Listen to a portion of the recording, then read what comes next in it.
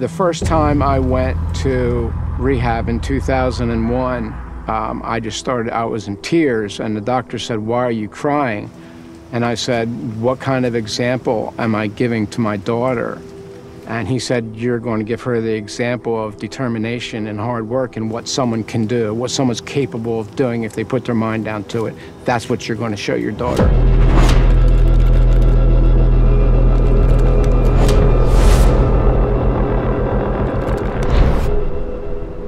I graduated high school in the 80s. I always considered myself a product of the 70s, smoking marijuana, drinking, partying. In October of 1982, I gave all that stuff up, but once I had my accident, I got introduced to opiates, and that changed my life in a really negative way for about 30 years. September 7th of 1983, I was heading home for lunch on my motorcycle, going around a sharp corner. There was some gravel.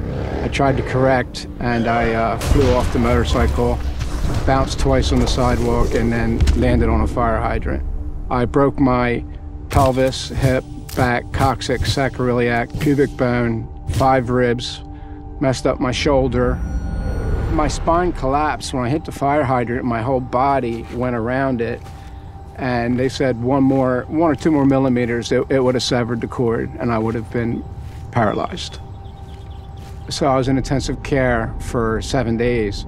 I was permitted every 3 hours to get pain relief. Every 3 hours on the hour, I'd ring the bell. Would get the shot, say at 8 in the morning, a pill at 10 o'clock, a shot at noon, a pill at 2 o'clock, a shot at 4, a pill at 6 o'clock. Everything became about that for pain relief for the first couple of weeks. And the doctors told me, "You're going to get hooked on this stuff, but don't worry, we'll wean you off of it." I was taking anywhere from 6 to 16 pain pills a day for years. By 2001, I ended up for the first time in a drug rehab. I had about a year and a half doing well, clean. I had a sponsor, was going to meetings 3, 4, 5 times a week. And then one night at work, I'm working, and I start getting this pain in my lower back. I had kidney stones. What do they do for kidney stones? They give you morphine. And that got me back on opiates after about a year and a half off. And got straightened out again for a little while. I ended up having another bout of kidney stones. I've had kidney stones twice. I dabbled back on the pain medicine, Vicodins and Percocets and medicine like that up until about 2011. Then I told him the Percocets weren't working anymore, and he put me on the fentanyl patch. And I started abusing the fentanyl. And it was just like being in zombie land. I tried to quit over and over, and it's impossible to quit it. I would be curled up in a ball, laying on the floor, sick, shaking, every joint in my body hurting because it was screaming for that painkiller. The edge of addiction is desperation in a very real kind of life and death sense. Putting a needle in my arm. That was my next step, and I didn't want to do that. I wanted to live. While I was still taking it, I started taking Taekwondo. I knew I needed to do something for myself. I knew I was going down that horrible path in life. Next thing you know, my sisters are inviting me back for game night. And well, it wasn't game night, it was an intervention. And that was in 2013. And I was happy to go. I was actually happy to go to rehab. I knew my life was just out of control.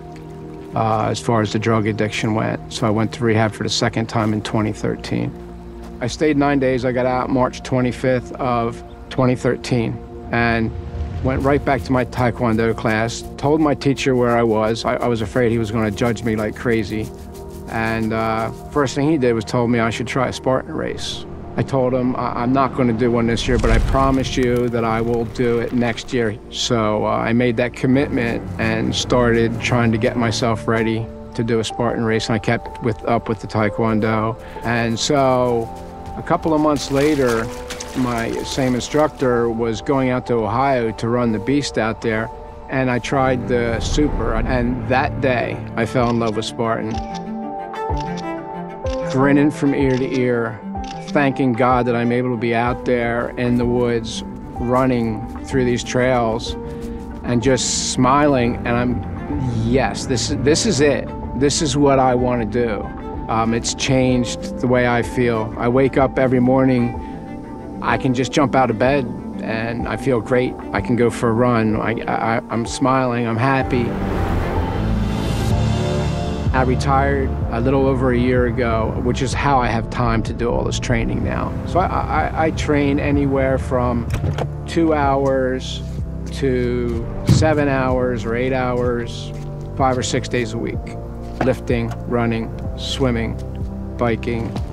And I do a lot of stretching. The older I get, the more I'm getting into stretching, which is a big help.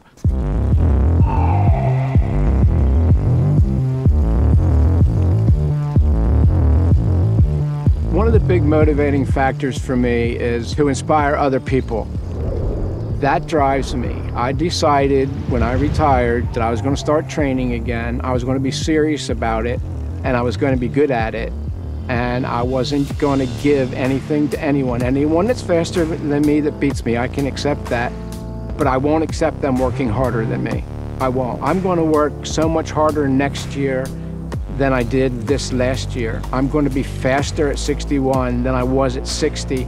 To me, it goes back to that ruggedness, that grit, that determination. I'm just not willing to let someone beat me at something. I don't care what it is. I do have to take ibuprofen. I do have back pain. I do have shoulder pain. I do have knee pain. I've had surgery 4 times on my back, once on my knee, once on my shoulder. Pain's just something that you live with. And the more I get in shape, the harder I work, the less the pain is. The edge is desperation. The edge is determination. The edge is a dark, deep hole that you don't want to fall into. The edge brings out the best in people. The edge brings out the best in me. The edge is either cry and quit or pick up your head and freaking go. That's the edge to me.